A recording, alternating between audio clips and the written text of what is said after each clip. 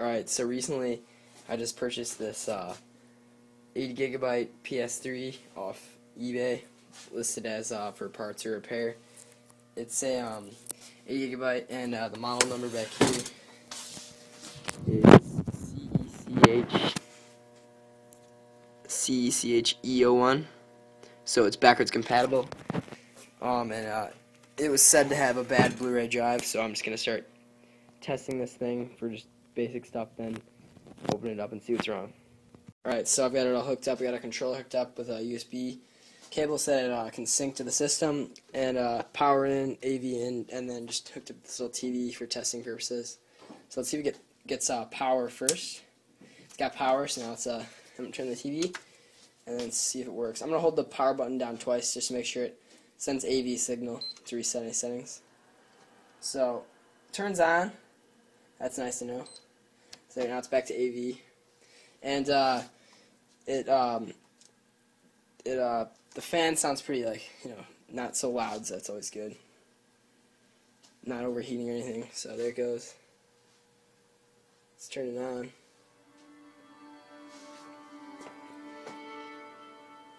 That's good to know. Alright, so let's see. First thing I'm going to check is what firmware it's on.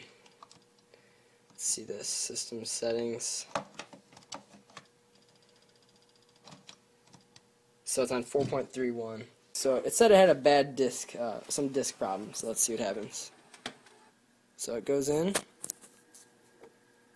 Now it's not reading it. You can tell because it's not showing up. So I have an extra Blu-ray drive for this model PS3 right here. So instead of just buying a whole new laser, I'm just gonna try putting a new Blu-ray drive and switching out the logic board on the Blu-ray. So let's see if it works after that.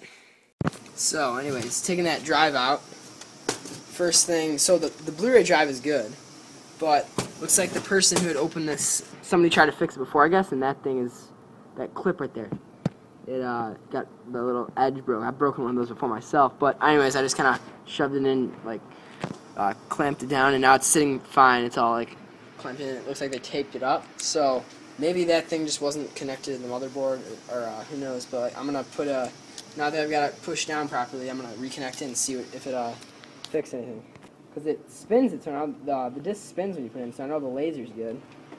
Should be, at least. So there's still nothing here, though. So could possibly be the laser, because actually that light isn't blinking, the blue light, and normally what I've seen is those blink when it's trying to read. So we'll check that out. We'll switch out the Blu-ray drive with a good one that I know works. So now what I'm going to do is this PS3 that I did a fan mod to. The fan mod I made, here's a little closer look actually under it. Anyway, if you were just wondering about that. But anyways, this thing keeps getting the just overheating problems and gets the light of death, and it's not really worth fixing now, so I'm just going to scrap it for parts. So we're going to test this Blu-ray drive out right here. This is the good Blu-ray right here from this PS3, which I got to swap. I got to put that logic board from that one, this PS3, onto this Blu-ray. So I've got that logic board from that bad, or what I think is bad, Blu-ray drive with the good one. So now I just gotta mount this on, and it'll be good. Alright, so the drive is in with the motherboard, or the logic board on. So now I can plug that power thing back in. It's all hooked up, so I'm gonna test it out one more time, see if this does anything. Alright, so working fine. Don't know why it wouldn't, but let's see this. Let me get this out of the way. Little parts, okay. So, let's see if this does anything. Here, let me get that game. Alright, so let's hopefully inserts and all that's fine. Yep, it's going in.